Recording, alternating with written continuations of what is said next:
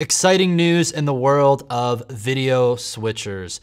Blackmagic Design has made some pretty significant updates here to their line of ATEM switchers. So let's just walk through. They get this product page here that kind of explores the whole line of all the switchers. I think a lot of these switchers are great for different churches, different size, different needs that a church may have in their video switching system for their live stream.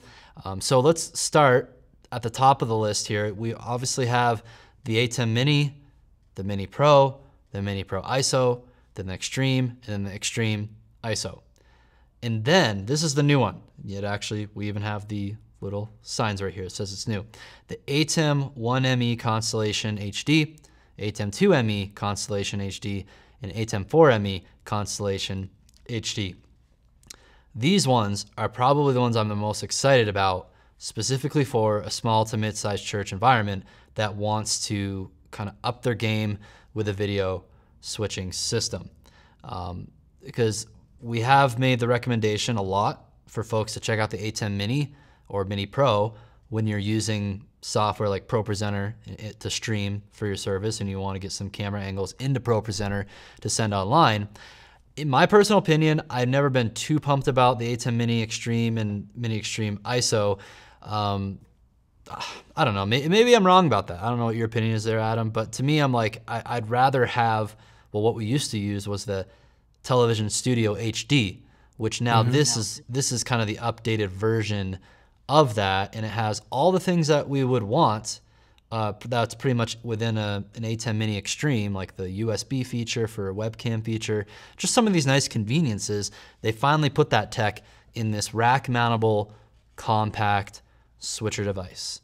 So I'm pretty pumped about this. I feel like the kind of like sweet spot of video switching capability would be getting one of these. It gets you up to 10 inputs, which is plenty for most churches. Need about 4 to 5 cameras, maybe have another 2 to 4 available inputs for your ProPresenter machine for lyrics and backgrounds and all that stuff, or videos. This switcher combined with like a Stream Deck to actually be your physical controller on your workstation, I think it's a pretty great setup. So what are your thoughts? Yeah, the first thing I noticed about this was, well, two of the first things was like the USB output, like that's new to this size, you know, and then all SDI.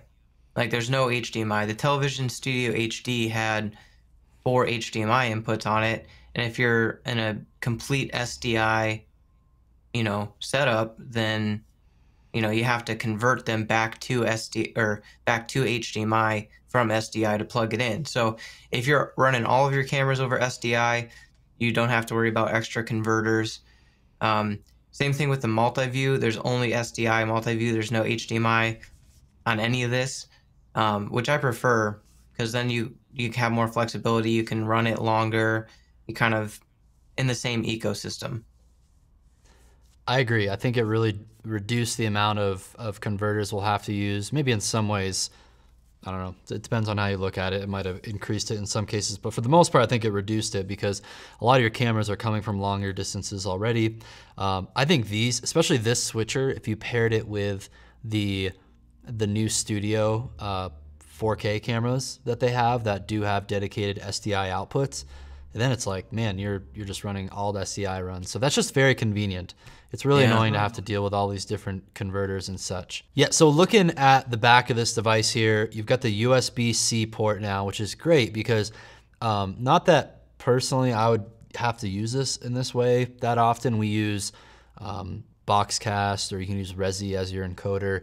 I still would recommend doing that. But for some people, maybe you just want to, send your feed into something like Wirecast or OBS, even though I'm not a huge fan of those software encoders out there because they're just, the quality's not great. But you could, or any application, even on Zoom or something, right? Like you could produce the majority of your service going into your switcher here, cameras and displays and lyrics, and then you could plug the switcher into the computer running Zoom. A lot of churches are like, hey, how do I get a good stream on Zoom? Like, well, this makes it, a pretty convenient way to do it without having to buy an additional video capture device. So basically they've integrated that video to capture device inside the switcher. And then, yeah, like you said, it's all SDI, nice and clean here. You've got the control port for your network, so you can control this switcher from the ATEM control software. You can get a Stream Deck, like I said, if you want a nice desktop mountable control surface. We really like that setup. And then you've got your audio inputs on the right here. I wish this was XLR. I wish they would. Yeah. That's the one thing. If I could change something that was different on this, it's like, why couldn't they just put some, balanced XLR inputs here? But it's not the end of the world. I do think they are balanced. I think that they're just balanced 1/4 inch. So you just gotta get the right cables. But it does save on space within the actual, like when they were able to put the device together. Like there's not really room for XLRs unless they removed something else. Yep. So the other thing I think worth talking about is the different levels of how many mix effects you get. So with this entry level one, which to me is just the new, better version of the Television Studio HD, you get 1 ME or 1 mix effects.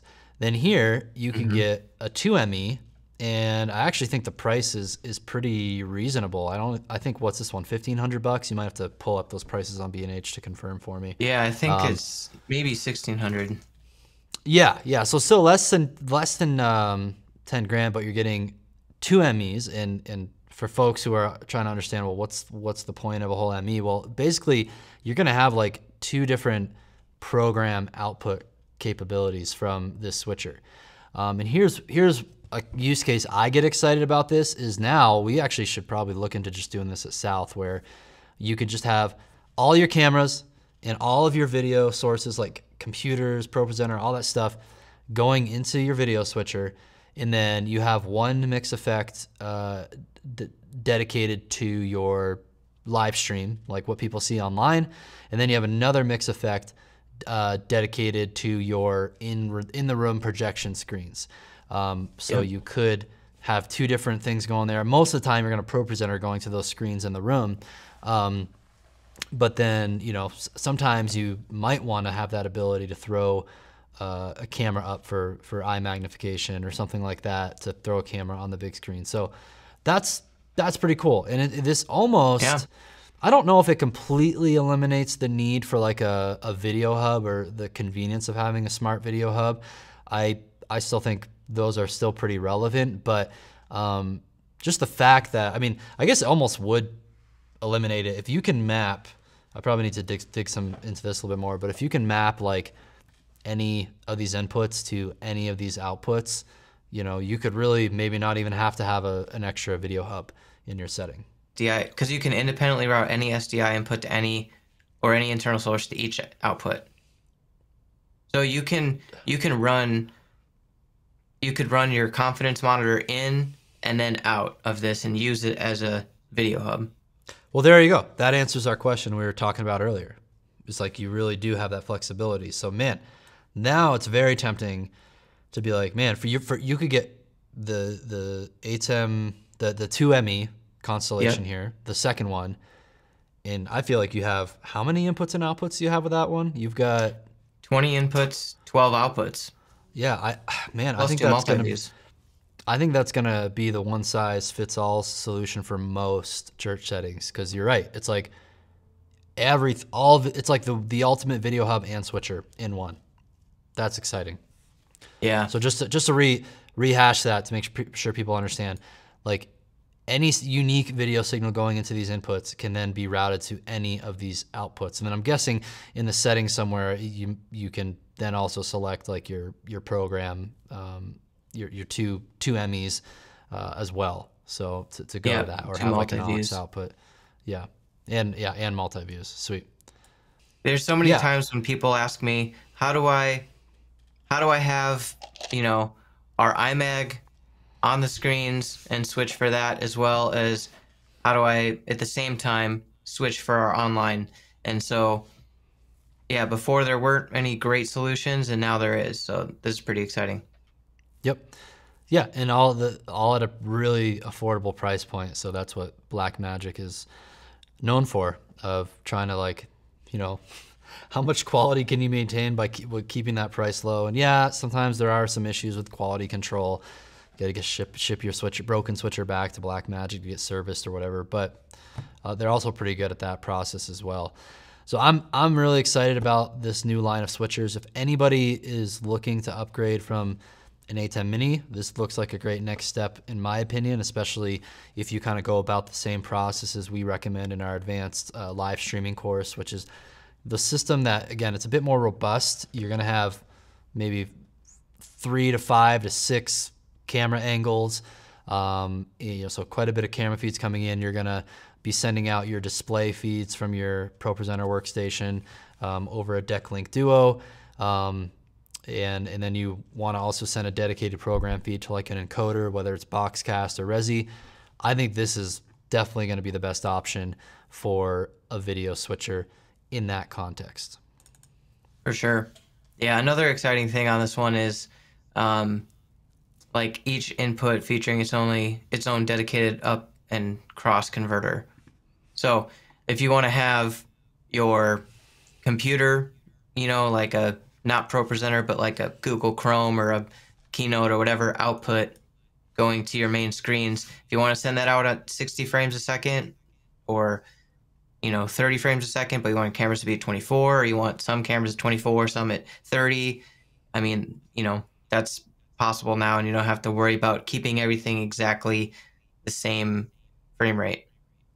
Yeah, that's awesome. And man, because that's such a pain when you're like, one of your devices, like sometimes a device won't even do the exact frame rate, and then it just completely won't work with the ATEM switcher. Or you have to like you have to find like what's the common frame rate that's compatible with all these cameras and these monitors from multi-views and all that stuff. And that was such a pain. So that's a really important pain point that they solved there. There's so much more this video switcher can do that goes even beyond what I think most churches will ever use it for, like the DVE effects, like, you're doing picture-in-picture and the fancy stuff for like news production. It's great to know that you have it.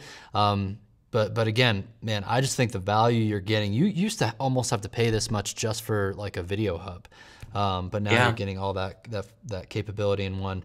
So guys, just make sure you check out the Worship Ministry Toolkit. Adam and I will be updating this with our latest recommendation for video gear for live streaming, which is definitely going to include these new switchers from Blackmagic. But we have a ton of other great recommendations there as well. So link down below.